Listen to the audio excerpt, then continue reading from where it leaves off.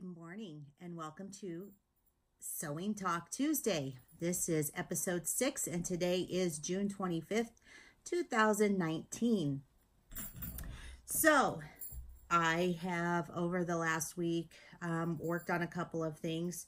As you know, I did start quilting the disappearing 9-patch quilt that I have right here. And when I started that, I boo-booed and thought that I would try something a little different in the quilting, and it didn't turn out so well. So I had to rip out all of the quilting stitches that I put into the quilt. It took me 3 days to do it. I don't recommend ever doing that. It was a real pain in the butt. But here is the quilt. It is sandwiched. It is ready to be quilted. I'm going to show you where I had to seam rip. You can see where I seam ripped there. It was done on about a quarter of this quilt. I've got it folded up right now just to keep it together. But I am going to quilt this quilt and I will show you how I do that. And it will be a stippling stitch. So I'm going to just keep it simple and go with that because I know that I can do that. I'm very confident in my free motion stippling stitch quilting.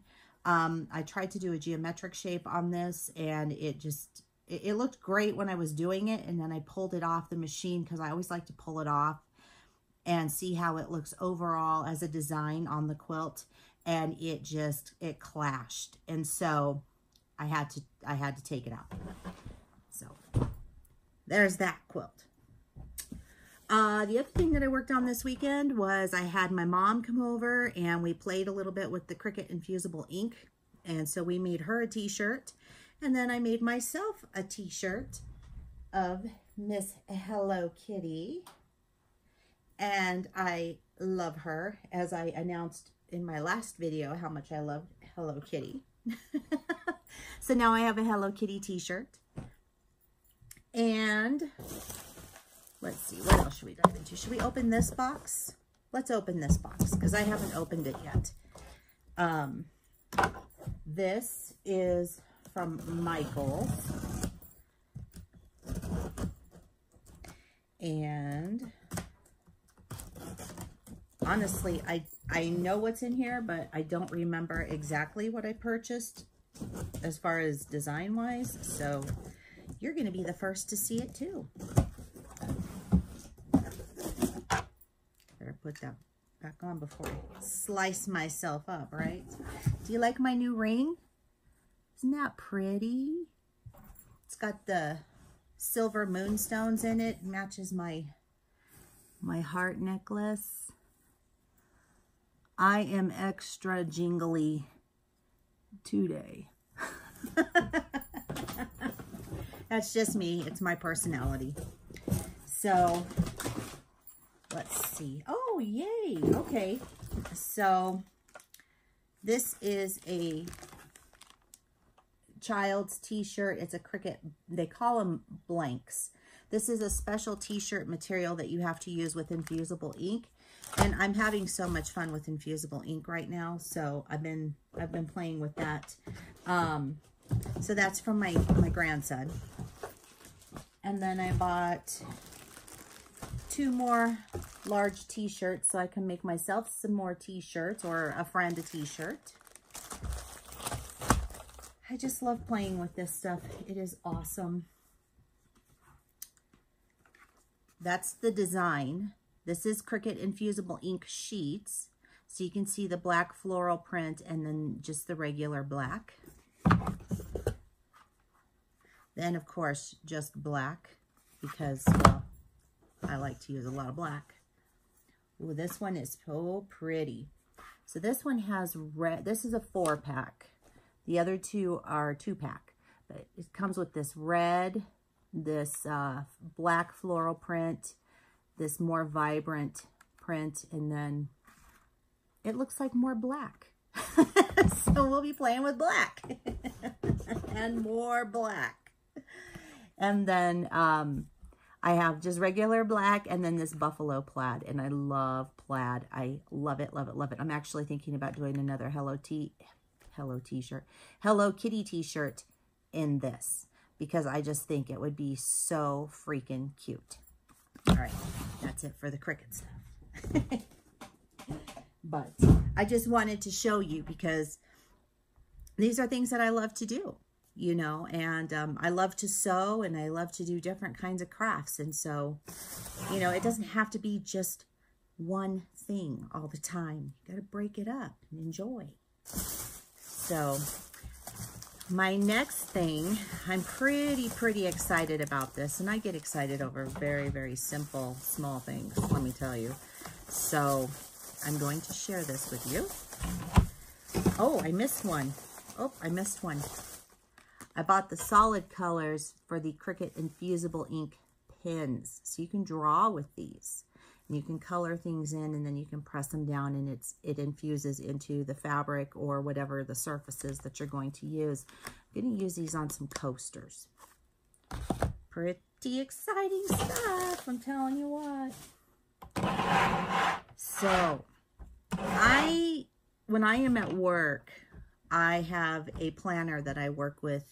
It's a Franklin Covey planner, and it's really cute. It's black and white, and yeah, because, you know, I'm all about glitzy and all that stuff. Anyway, so I use one of those at work, and I was finding that I just didn't have enough room between my work and my crafting stuff to really write down what I want to do. So yesterday I went to Michael's because they were having a sale, and I purchased a planner, an 18-month planner for the Crafty author. So here is what it looks like. Isn't she beautiful? One of a kind, because we are all one of a kind. And so this is my new planner, and it has the tabs and the calendar, and then it goes by week, and it just has different designs for different months, motivational quotes. I love this, and I'm so excited to start planning out my weeks and years and things that we're going to do here in the Crafty Authors craft room. So that way I won't be scrambling going, what am I going to do this week? Because I find myself doing that more and more. Like when I first started, I knew exactly what I wanted to do. And as I've done these projects, now I'm kind of like, oh, but I've already done that. What can I do that's different? So this will help me to plan better. Then I went ahead and bought some of these Happy Planner sheets that fit inside of my little planner so that I can take notes, you know, on things. And then I bought some of this really cute little grid paper. It's got some gold polka dots on it. And the reason that I purchased this is because I kind of want to start designing my own quilt blocks and showing you guys how I do it. So that will be something that is very new to me, because I normally just use quilt blocks that, you know, that are kind of out there. But I want to start seeing if I can design a little bit of my own and see what I can come up with as far as quilting blocks and that kind of stuff. So stay tuned, because that will be very interesting. I'm just saying. So that is all that I have for today. I want to thank you for joining me on the Crafty Author. If you would like to follow me on social media, the links are down below in the description box. Don't forget, I have a giveaway going on for the Crafty Author mug, coffee mug. Those two winners will be announced on July 1st, 2019. I will post the link to the giveaway down below in the description box of this video. Don't forget to like and subscribe, and if you click the little bell, it'll give you some options on when you want to be notified of when I post a video. But if you notify always, then you'll get notified every time I post a new video. I always post on Tuesdays and I post on Thursdays. And so that's it. Keep on crafting, and I will see you guys on Thursday. Have a wonderful rest of your week. Bye-bye.